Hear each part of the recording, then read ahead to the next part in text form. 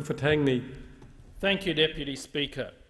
There has been a public acknowledgement by the Prime Minister that our government has had a communication problem. I know that actions are more important than words and deeds more than intentions. And goal number one is fixing Labor's mess.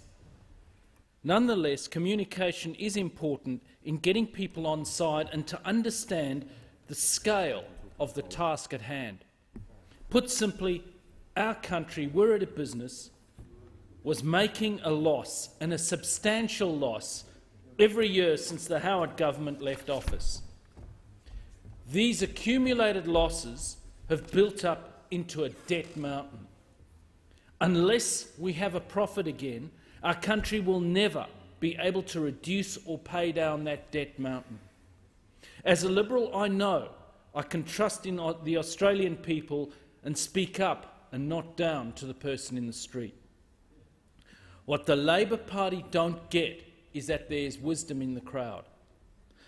Labor is lost in a crowd, head in the clouds, hopeless when it comes to economic management. Our mandate is to fix that mess, and I'm excited about the task. I know that even though the challenges are great, the opportunities are even greater. It has never been cheaper to borrow to invest. Never a better time to have a go, to invest, to take a risk on a dream. The Coalition is building the digital as well as the physical infrastructure of the 21st century. In my electorate, the Perth Freight Link is a hugely important project that will not only make money for the federal and state governments, but significantly, this community-requested road will reduce air and noise pollution, decrease average journey times and reduce fatalities on Leach Highway by taking large vehicles off Leach Highway altogether. This will be achieved through inventive and innovative new tracking and identification technologies. We need our fellow countrymen and women to be excited about the potential of Australia, as excited as those early settlers, as excited as the men who dreamed up the Snowy Hydro scheme. As a country, we need to be doing great and big things. Australia has always been about big things and big ideas. It is said that a crisis is a terrible thing to waste, so let's not. Now is a time to look afresh at government support for investment in residential housing stock through negative gearing and other tax incentives. Government monies need to be directed at sustainable investments.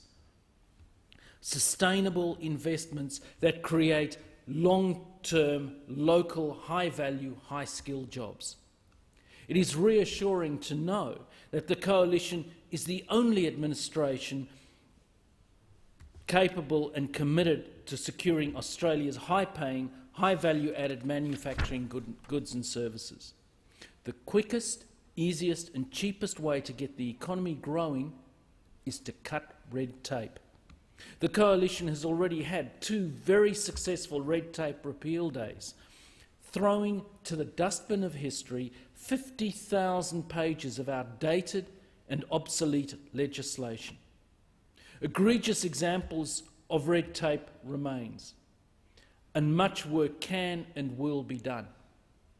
It is the job of the Prime Minister of the day to be the optimist-in-chief of the country. Australia, with our rich immigrant tapestry in the past and today, has a lot to learn from best practice elsewhere.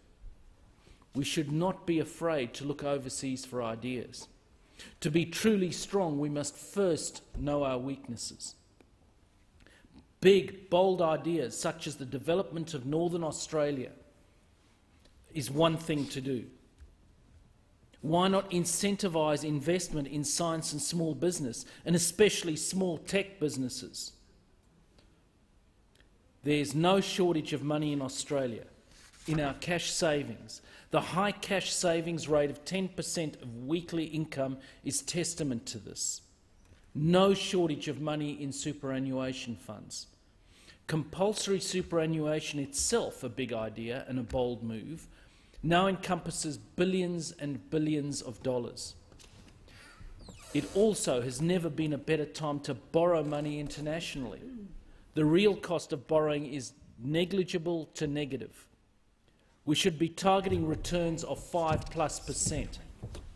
The target is very low for the normal rate of return associated with investments in research and tech spin-out companies. Indeed, 5% is low compared with the return of the that the Future Fund presently enjoys of approximately 13%. 4:30, the